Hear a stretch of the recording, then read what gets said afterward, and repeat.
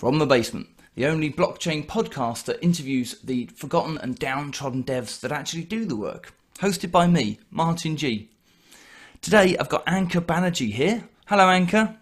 Hi, Martin. Hey, Ankur is head of engineering at ID Works and has recently become group head of engineering at the 2030 group.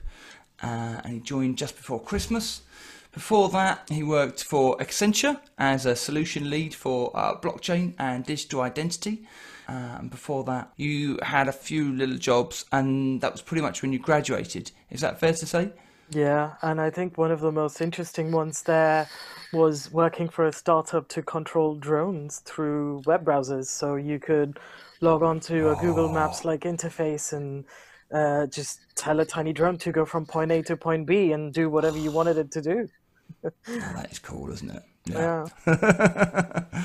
Right. First up, I'm going to rapid fire you a deck of questions. Okay. I think it'll be a good way just to get a sense of who you are and where you're coming from. Are you ready to do that? I'm ready. Born ready. Let's go for it. Right. What company do you work for? ID Works. What do you do there? And I am the head of engineering. What do your parents tell people you do for a living? My parents tell I work in IT, and I think that's what all parents do. Yeah. What do you really do? I actually work on some very, very complex engineering problems on creating an entirely new way of sharing digital ID online. Do you have a nickname? No, I don't actually. How long have you been programming for? I've probably been programming since the age of 15. My first sort of foray into it was because I got really interested in Linux and tried to set up my own Linux servers when I was a kid. What got you into programming in the first place? Trying to set up my own website. And back in the day, that used to be GeoCities. Where did you grow up? I grew up in a bunch of different places. So I was born in New Delhi, but I've lived various parts of my life in Singapore, Thailand, bits and bobs in other different countries, quite a bit in India. And then I've been in the UK for about 10 years at this point.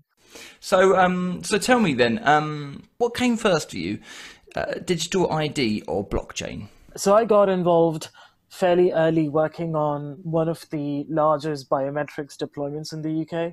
Wow. And as part of that, I got connected up with this community of people within Accenture working on face biometrics, voice biometrics, fingerprint, and really started understanding everything that goes into making a secure and scalable system that handles people's digital identity. Side of desk at work, I got involved in the blockchain community within Accenture. And within about 2 years, I got to work with Accenture's innovation lab team, which was focused on doing projects in new and emerging areas of technology. And my specialty there was blockchain, but at the same time, I was still doing digital identity projects. So for me, it's been a bit of a merger of two things that I'm really interested in. Amazing. But yeah, first of all, what is digital ID? Because it does feel a bit nebulous, so please can you explain to me what digital ID is first? You have loads of different pieces of plastic or paper that you carry around that are related to you. So this could be a land deed for the house that you own. It could be a credit card agreement with your bank. It could be your driving license. It could be your Oyster card, which doesn't have your name on it, but it's something that uniquely is used by you as a person. So throughout our lives, we carry around these different pieces of paper or plastic. What happens online is if you had to tell somebody some information right now, you're probably just going on a web form that says, enter your name, enter your email address, enter your actual address, and so on, and you fill out some forms. That basically is digital identity. And the thing that's sort of curious about this is, although the internet and the web has existed for decades, there hasn't really been an easy way to transfer that around. As an example, if you go on a website, you see this link that says login using Facebook or sign up using Facebook. Yeah. And when you tap on that, if you have a Facebook account, it just goes to Facebook and says, you're going to transfer your name, your friends list, and your email address and whatnot. And you're able to sign up using one tap instead of trying to fill that information out.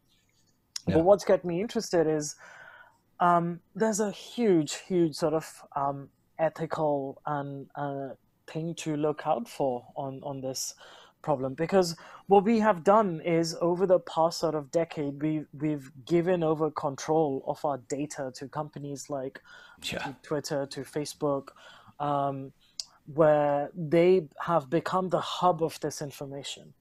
And even if you're not sign up using Facebook or Twitter, you have this sort of like hamster wheel as of going and filling the same information again and again and again in all of Yeah. these different places.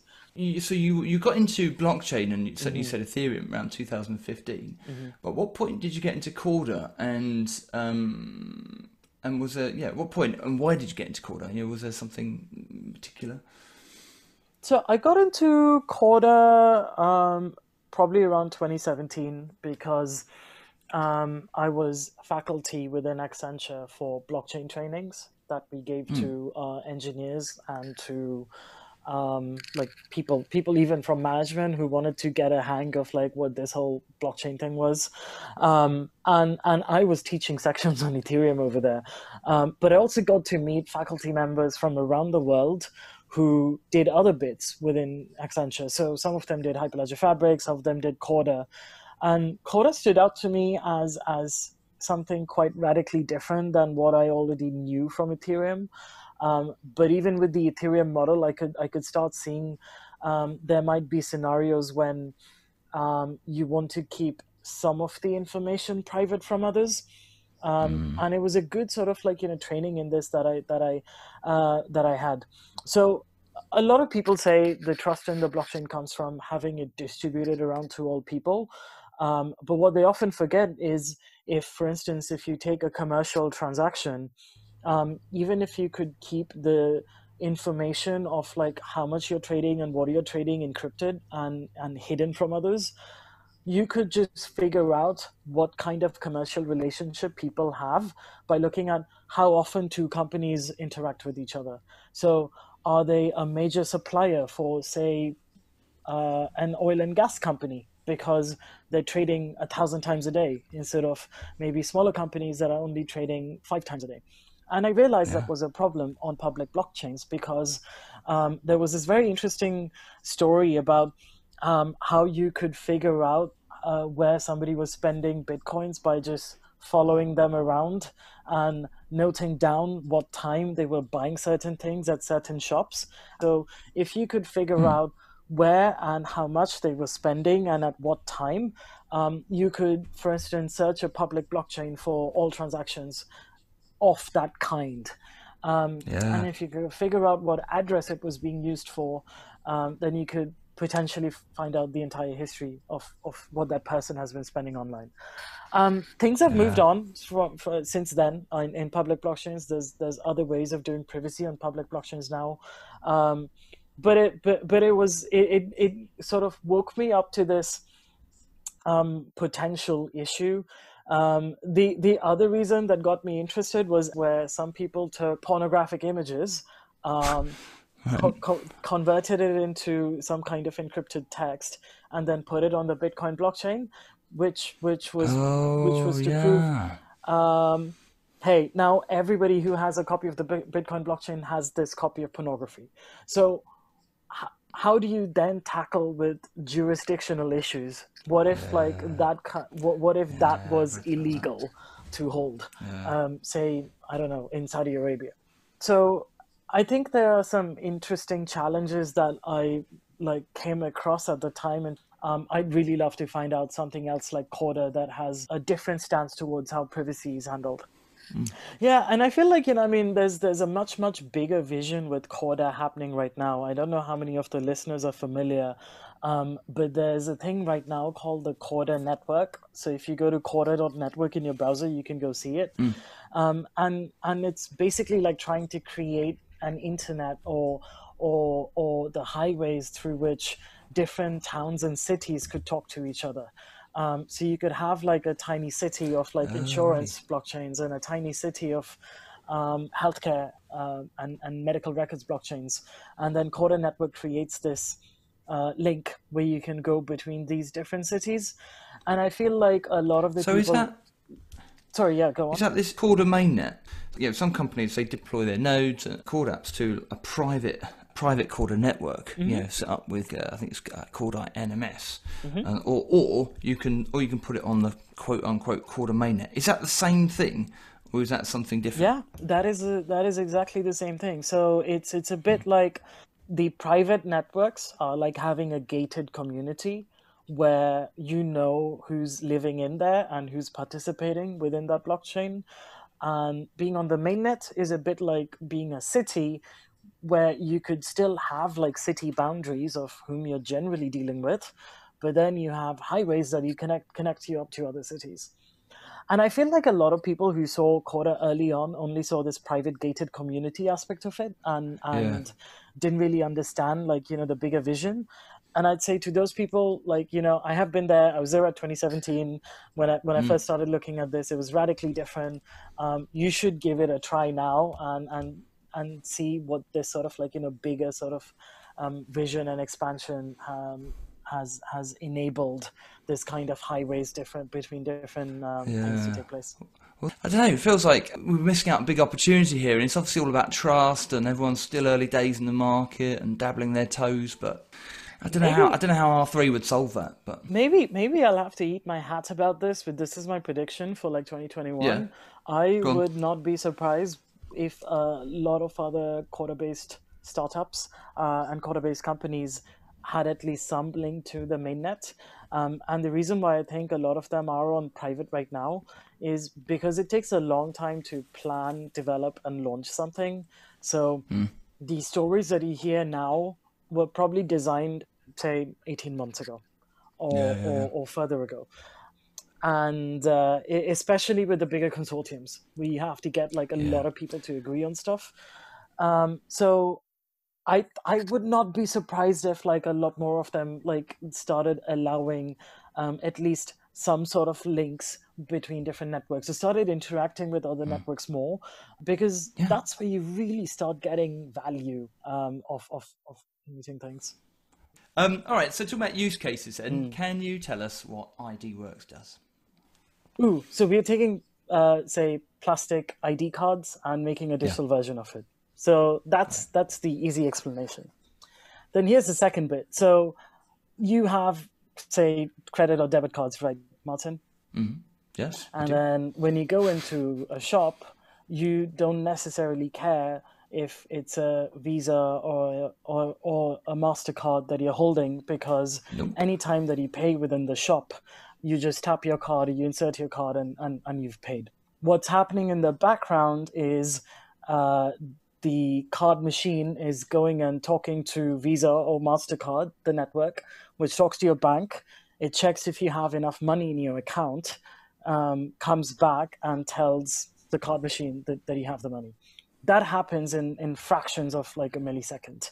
So we want to enable something similar. When you take your digital ID card to someone, it shouldn't matter whether they are on Corda or Hyperledger Indy or any other blockchain. We want to Okay. enable you as a customer to be able to present your digital ID regardless of what blockchain it's based on, and being able to present that somewhere else. And we're building the software so that the companies that you deal with every day as a customer, they can accept this digital ID card from you. How on earth is that even possible? It's the same way that you have multiple maybe credit or debit cards in your wallet. Right. We build some software that allows you to store this information. Credit cards use the same set of standards. And in digital ID, we also have standards. There's one called verifiable credentials, Really? and there's another one called decentralized ID. Yep, as of last year.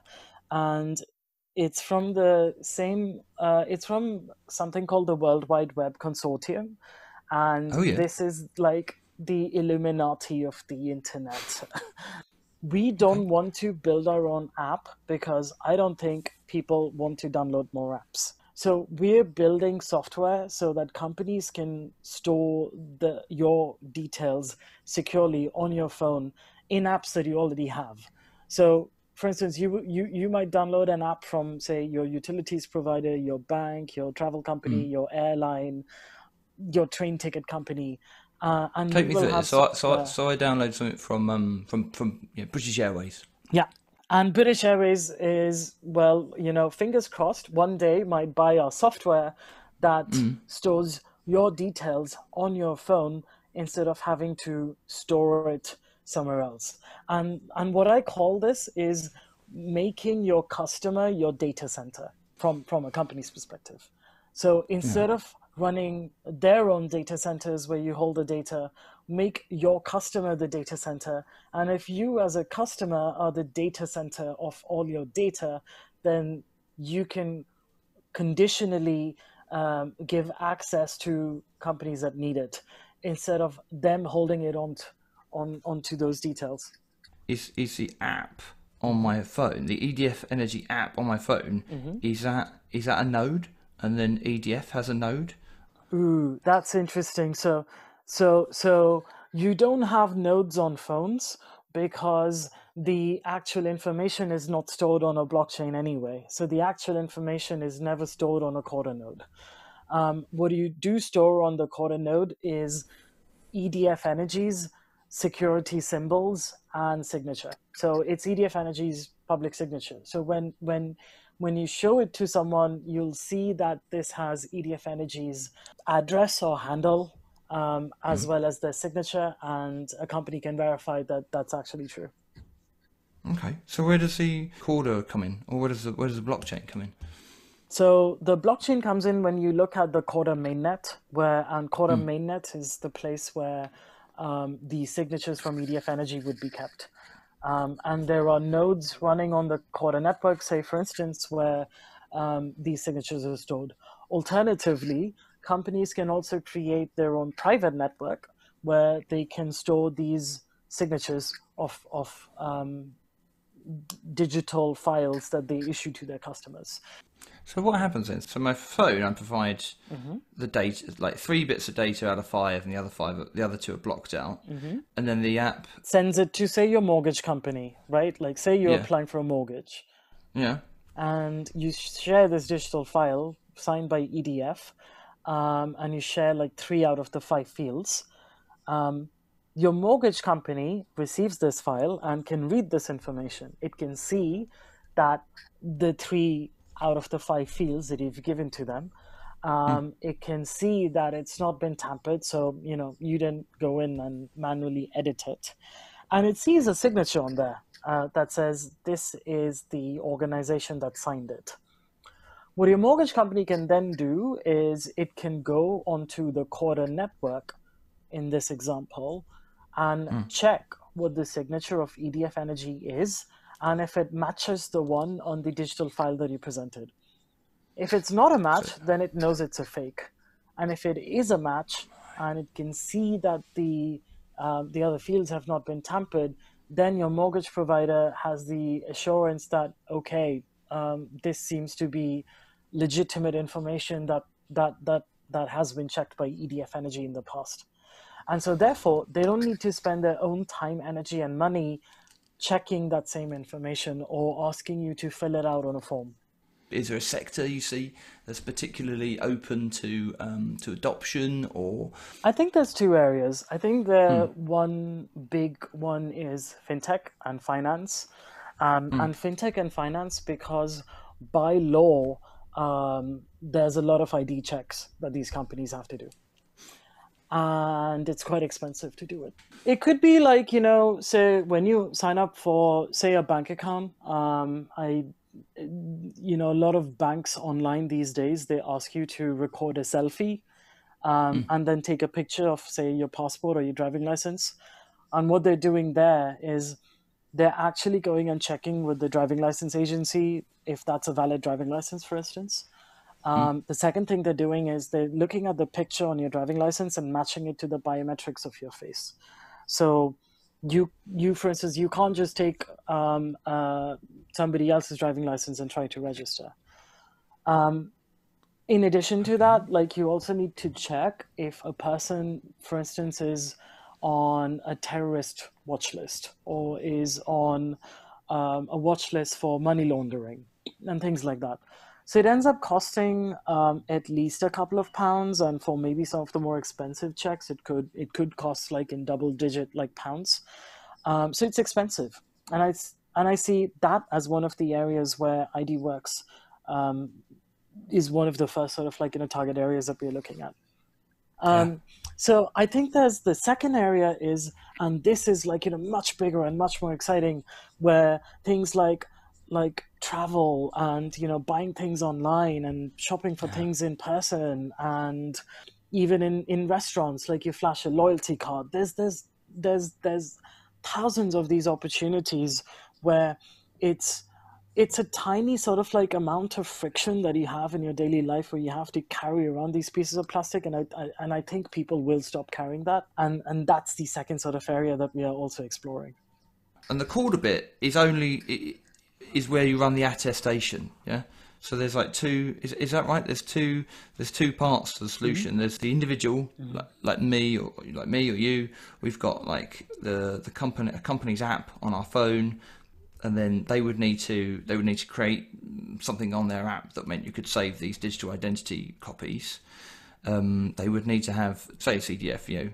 EDF then have to get the digital identity, the same standard digital identity copy. That's the one part, and then another part is, how do we use that? Well, we're going to use that through Corda, and it's going to be through Corda that provides the attestation. Is that how it works, or does Corda do more than that? Would you like a job in our marketing department, Martin? What do you mean? Because that is exactly right. Yes. And yeah, so and exactly like that, there's a couple of other blockchains as well. There is a reason why we settled on Corda as the ledger of choice. It's something exciting that we have in the works that I can't really talk about yet. But it's something to do with identity, isn't it? Yes. I bet it is. Yes, I bet it is. There you go. Imagine that. The head of engineering at ID Works. I don't want to be in the newspapers tomorrow if I let you know, the plans too early. But there is a reason we could why play a game of zero knowledge proofs, couldn't we? Is it not this? You can just keep on asking me what it's related to.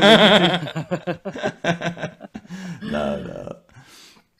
So on the Corda front, then, who's got a node, and who would have a node in an example? So in this example, I don't even think the EDFs of the world or the DVLAs of the world need to have a Corda node, which is the part that I find a lot of Corda developers find confusing, because in a lot of Corda contexts, people are used to storing information on a Corda blockchain, and all the parties involved are on the blockchain. This happens to be one of those scenarios where you don't need to do that. And so what happens is you can just have like 5 or 6 companies, which I think will be technology companies, for instance, like ID Works, that run nodes on the Corda network, that any company can talk to and publish their attestations or signatures. So it's not a Corda node that EDF Energy is running in this example. It's the Corda nodes that ID Works is running on Corda mainnet, ID Works and other companies. We would have a common node that is shared by many companies running on the Corda mainnet.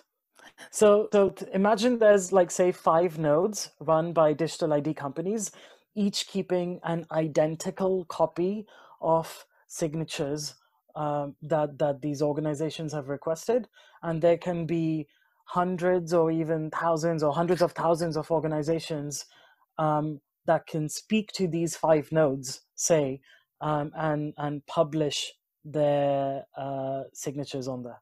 These 5 nodes where the signature is stored is run a bit like a public utility. that anybody can access and anybody can publish to. The actual sort of business model is in selling to the enterprise companies like EDF Energy that need the ability to read digital files from customers and need the ability to publish their signatures onto some kind of ledger. I tell you what, it's a big old elephant you guys are trying to eat, isn't it? You know? Yeah. Wow. Okay. Right, Ankur, I think that's about all we got time for today. So thank you so much for. That's been an exciting chat as well. And yes, if you do want to do marketing for us, I'm sure we can have a chat. I'd love to. Yeah, that's fantastic. Brilliant.